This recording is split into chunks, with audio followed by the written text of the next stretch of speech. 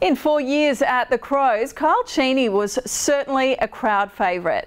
Now that he's retired from the AFL, if you still want to see him play, you'll have to go to Hahndorf in the Adelaide Hills, where he pulls on a Magpies guernsey. With the help of Flight Centre, we ventured into black and white territory to check out how he's going. I'm a country boy. I grew up in country Victoria, so loving coming down here, and yeah, I just love the atmosphere and the country feel around it, and you know, the socialising that happens after a game as well. So we actually have a beer after the game and enjoy each other's company, which is good. Oh, Cheney flies, game 50, big grab. I played with Matthew Jaensch a few years ago, so yeah, pretty tight mates with him. So I've sort of followed him, and yeah, he did the work to get me here. Won every game, most by a pretty decent margin, probably, you know, 13, 14 goal average. So yeah, we've been going pretty well at the moment.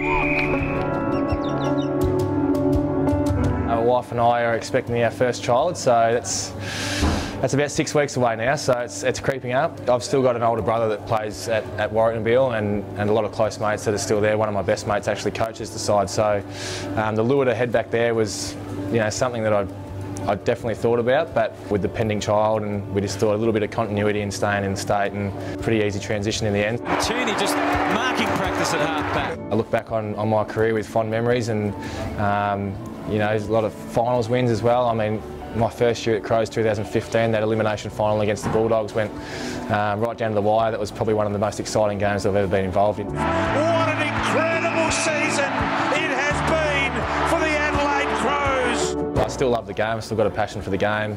I'm having great fun out there, and starting to get some great relationships with the guys here. So as long as they'll have me, and as long as I'm fit enough to do it, I'll keep doing it.